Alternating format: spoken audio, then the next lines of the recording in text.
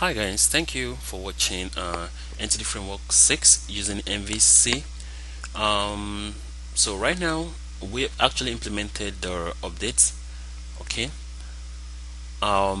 Next I want to implement the details. So if I click on this one, I want to see the details. It's been a nice series, and I hope you guys have understood how to use Entity Framework in your Visual Studio and your MVC application. But right now I just want to do how to view details. Alright, so let's go back to this. I want to go back to the home this page. Okay, so we have these details right here. Okay, so when you click on this link, it's gonna post this ID. Now when you post this ID, we want to get the details of this user and then post it and then show you the details of this user. Okay, so let's get started. There's really nothing much to do here. It's just go to the controller and add details. That's it. Add details, and then of course, so I want to copy this link here because I'm going to use that. Okay, so I'm going to come here. Let's stop the code. Okay, add details. Public action result details. Okay, I want to have the integer ID. For this one, I want to redirect back. No, I don't want to redirect back. I just want to return to the view. Just return to this view. Okay. Right. Return to this view right here. Okay. Again, we need to make a new instance of this model.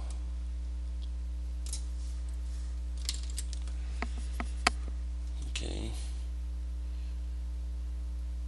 So basically what we're trying to do is we're just going to get the record for this ID from in the database like we did before, and then just return it to this view.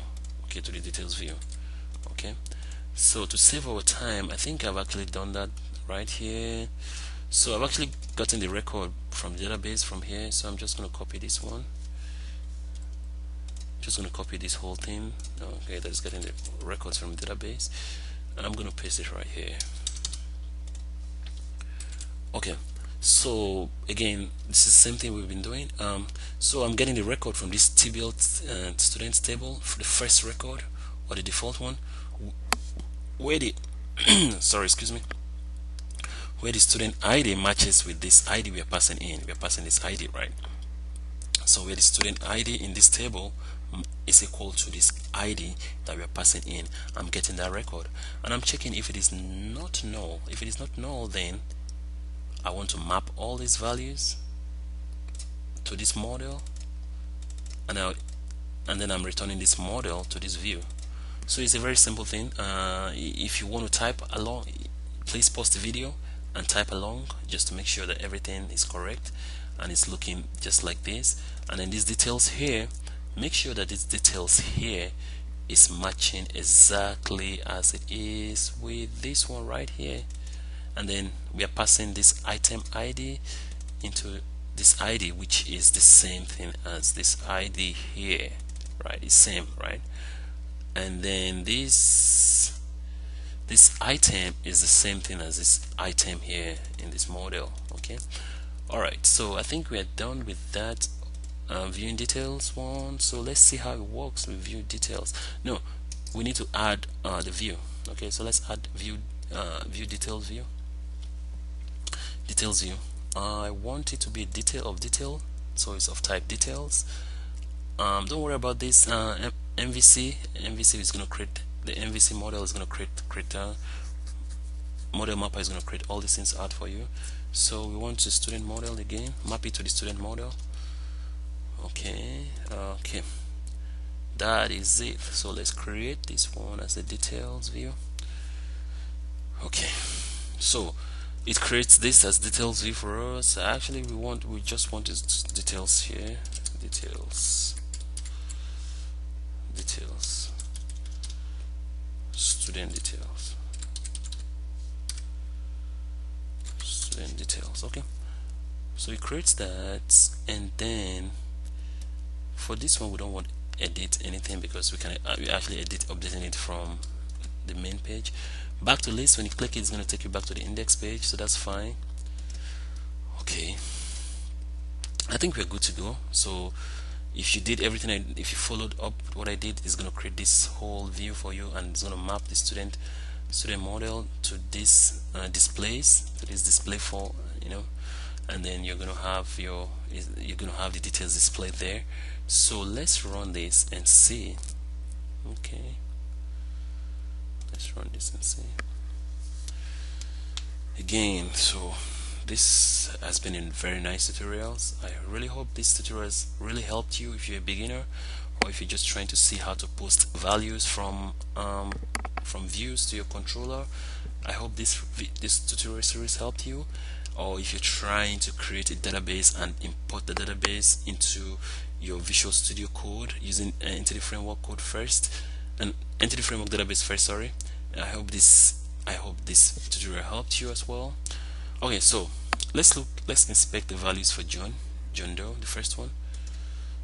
Let's go to details. All right, so we have these details, nice little details. It's not too fancy, but it at least it displays the values. So John Doe, email and stuff like that. Go back to list. It goes back to the list, so we can inspect all of them. It goes back. Nice, really nice. Okay, we can view all the students in this list.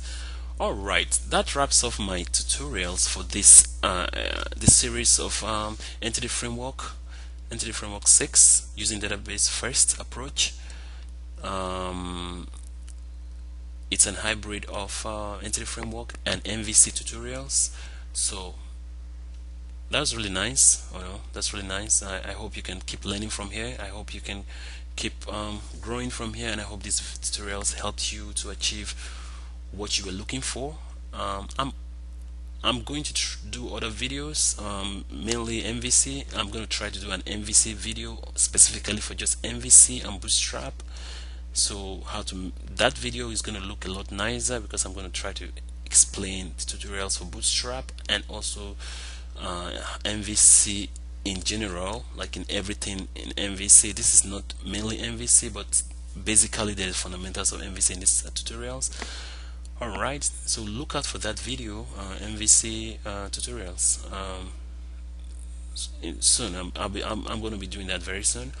Alright, so thank you very much. Once again, subscribe to my channel, and hit the like button and subscribe to my channel. Tell your friends about these tutorials.